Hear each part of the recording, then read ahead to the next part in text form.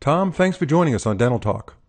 Phil, it's a pleasure to be here. Thank you so much for having me. Yeah, it's our pleasure. And you did a tremendous webinar last night, actually. We got over 1,000 people on board for that, and it was a huge success. So if anybody's interested in tapping into that, visit vivalearning.com and check out Tom Viola's webinar on xerostomia. It was really, really well done if you're interested in learning about all the ramifications of dry mouth.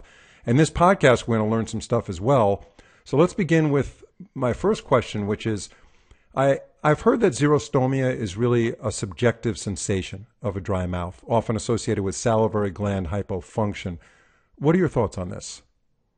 So xerostomia is indeed subjective. It's just a feeling of dry mouth, but it may not necessarily be associated with true salivary gland hypofunction. So medications, for example, can make your mouth dry by decreasing the saliva production itself. But there's nothing wrong with the glands. The glands are just being, told not to produce saliva usually through an autonomic nervous system response. Once the medication clears from the body, normal saliva production returns. So while xerostomia is very subjective, true salivary gland hypofunction is objective and something we can both test for and treat, and therefore, of course, in turn, treat xerostomia.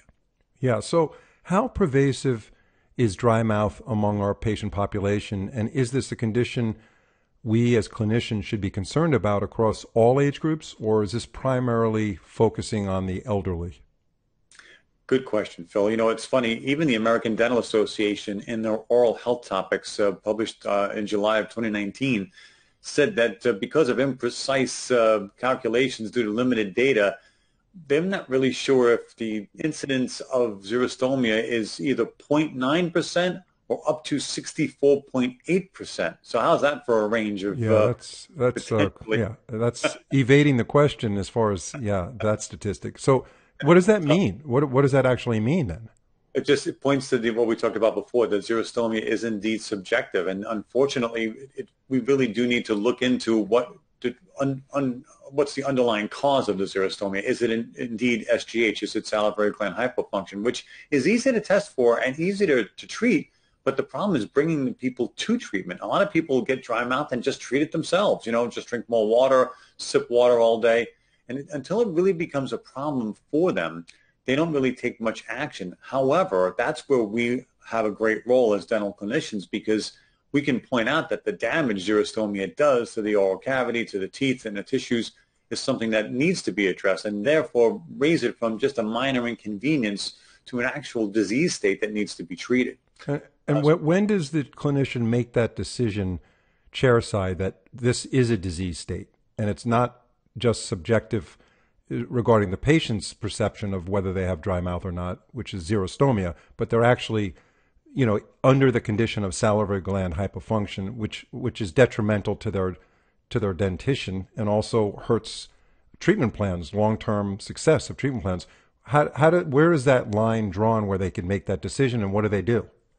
So it's the initial presentation, we talked about that in the webinar last night. Is there a pool of saliva in the floor of the mouth where there should be? Is there a change to the consistency of the saliva? Is it more thick? Is it more ropey? Is there just a obvious sign of xerostomia, meaning an obvious sign of just not enough saliva to coat the tissues, to coat the teeth? Have there been a loss of pillae to the tongue? These are things that a trained dental clinician can pick up on rather easily, and just ask the patient, do you have a dry mouth? Do you have trouble swallowing food unless you moisten it? Do you have trouble during the day where you feel like you need to constantly sip water because you feel like you have this dry mouth? But the greater point here is that salivary gland hypofunction can be a sign of some other underlying or pre-existing condition. So by identifying and treating salivary gland hypofunction, we can also perhaps identify and maybe help with the diagnosis of other related diseases. Yeah, and talking about that, which organ system diseases and illnesses may actually contribute to and exacerbate the complications of xerostomia? Well, cardiovascular disease is certainly number one, not only because the disease itself can limit the heart's function to pump fluid throughout the body and thereby lead to less saliva, but also the medications used to treat cardiovascular disease often involve causing some type of dehydration or a decrease in fluid output from the kidneys. So that's one right off the bat. And right behind it is respiratory disease, because respiratory disease, not only, again, the disease itself sort of fosters mouth breathing, right, because it's easier to take breaths in and out through the mouth. But again, the medications that can use to treat respiratory disease can cause or exacerbate existing xerostomia. Oh, no, right behind that is diabetes. I mean, I'm going right down the list here. Diabetes, and again, due to neuropathy, due to damage to the nerves that innervate the salivary glands, and resulting, or potentially resulting, renal disease from diabetes, which again can limit fluid homeostasis in the body. Yeah, and you went through this in great detail on the webinar, which is very important for clinicians to identify these particular organ diseases that are directly attributable to dry mouth. Now, is this mostly these medications that patients are taking for some of these systemic diseases? Is it mostly the medications that affect the sympathetic and parasympathetic nervous system? Are those the medications we have to be most concerned about, or is there other ways that these medications work that will also cause the dry mouth syndrome? It's part of it, Phil. So we've got medications that definitely impact the sympathetic and parasympathetic, and can increase or decrease both the serous and mucinous saliva, changing the consistency of the saliva, changing the quantity and the quality of the saliva.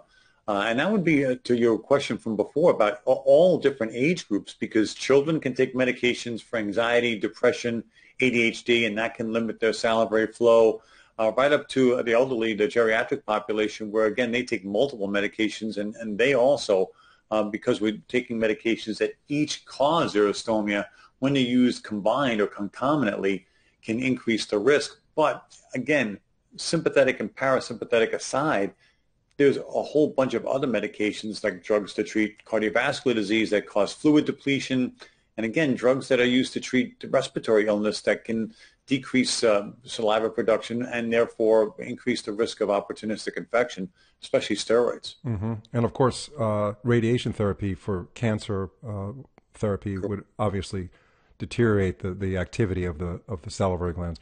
So what are some of the products that clinicians can recommend to their patients that can help minimize the discomfort of dry mouth and increase the moisture in the oral cavity?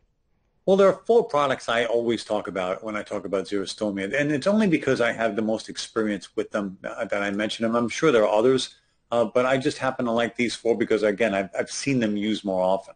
And, of course, Sunstar's product, the Gum Hydral, the dry mouth relief, is an amazing product because it contains the hyaluronic acid and the PVP.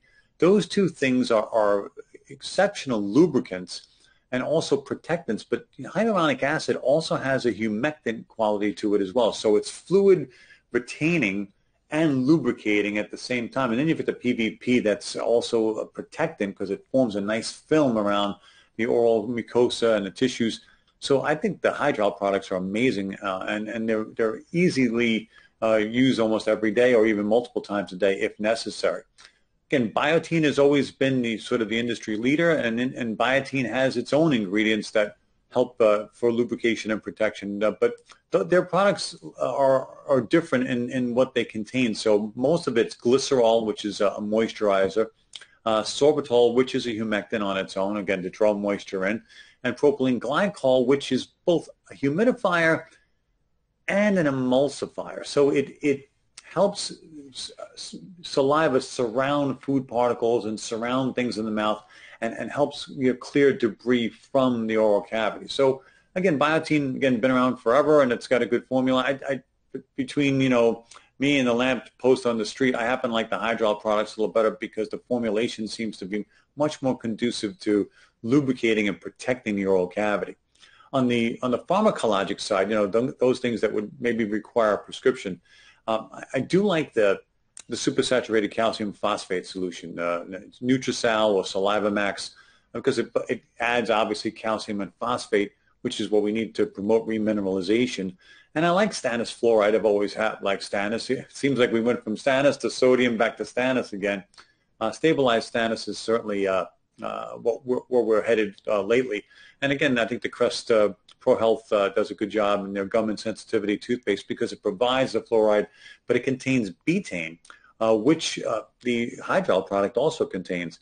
And betaine is both a humectant, but it also reduces sensitivity, which is important in patients with xerostomia because their tissues are raw, friable, and so we want to try to protect the tissues, but also decrease the sensitivity as well. Yeah, so regarding the hydrol, which you mentioned you like, that's an over-the-counter. So they could go Right. into Walgreens or any of these types of retail stores and purchase that without a prescription, correct? Correct. Yep. Of course, I think we'd like it if it was recommended by their oral healthcare provider, but certainly they could buy it after that on their own, which makes easy access. Right. Absolutely. And at what point does the clinician decide, okay, I have to prescribe something? The general dentist, the general practitioner, they don't have a ton of experience with this. Are they the ones to make that decision to prescribe, or does an oral medicine doctor do it? Who actually does that?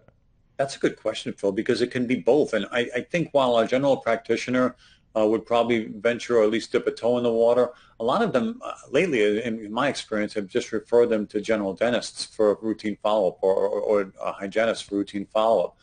In my opinion, I think it should be us. It should be the dental clinicians because we can make the call, okay, let's start with the non-pharmacologic treatments, the things that you can buy over the counter.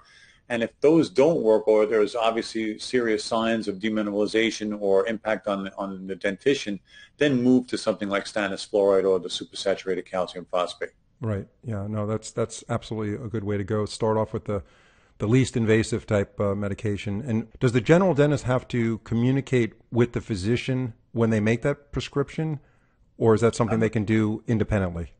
I would hope so. Not necessarily. I think a lot of times it's a referral situation, but I would hope that there's some collaboration because, again, we're treating xerostomia, right? We're treating salivary gland hypofunction.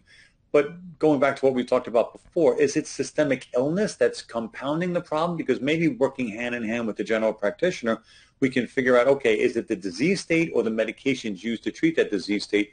And can we alter therapy to achieve the same outcome with the disease state, but at the same time reduce the risk of the xerostomia or the salivary gland hypofunction? Yeah, that's very insightful. Thank you so much, Tom. Tom is So, a brilliant guy when it comes to, well, he's a brilliant guy anyway, not only when it comes to pharmacology, but when it comes to pharmacology, he certainly is. So look him up. You can Google Tom Viola, Viola. He's known for his educational program, Pharmacology Declassified. Please check that out. And if you're watching the video of this, you'll see it in the background in his studio. And we really appreciate your insight, Tom. We hope to have you on future podcasts and webinars. And if you want more information on Hydral and other products that Tom talked about, you can visit Sunstar and you can look up the other products that he mentioned. Thank you very much, and I hope to see you again soon. thanks, Phil.